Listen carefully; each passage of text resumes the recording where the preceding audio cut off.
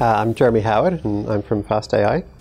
My name is Marcos Campos. I work for Bons.ai. I'm Andy Steinbach. I work for NVIDIA Corporation, and I'm a senior director in our business development organization looking after the financial services vertical.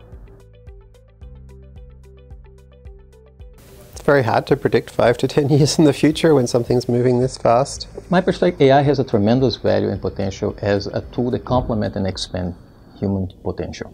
Right? So we can apply that now in medicine, we can apply that in industry. There's tremendous potential in industry, which is with now automation processes, now different type of manufacturing.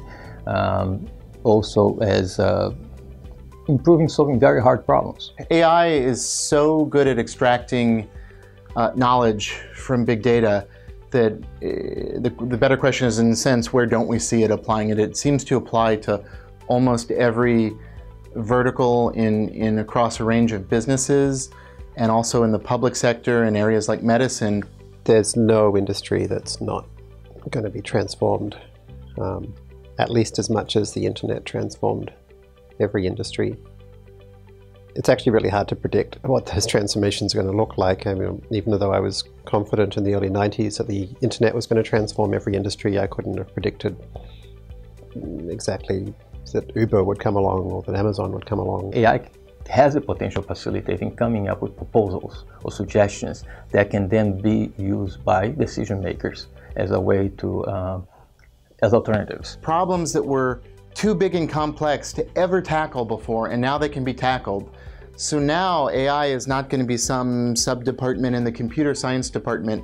It's really going to be a whole new discipline in a big university. It'll be like the Department of Chemistry or Physics or Geology or Math. I would say that there's sort of a two-pronged strategy. If you're a big enterprise, a Fortune 1000 company or a very large enterprise that's established, typically you have one extremely valuable asset. You have big data, and you have an incumbent market.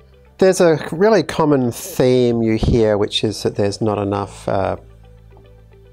machine learning experts to go around, and that seems to lead people to kind of assume that they can't do anything about that, or that they need to pay $1 million to some new Stanford graduate. I think that's totally the wrong way to think about it. You need to upskill your own people to understand, particularly to understand deep learning. Typically, a lot of the big companies have data science teams. They might be anywhere between a dozen people to several hundred people in some of the bigger companies. So you establish a team, and they can act as advisors. And usually the companies have internal brainstorming sessions with their business leaders, their business lines, to say, here's what AI could do for your business line. And then you can sort of have a top-down strategy, a little bit of a bottom-up strategy where you've established your data science team. They start to establish the big data infrastructure on how you're going to marry the possible to those business applications.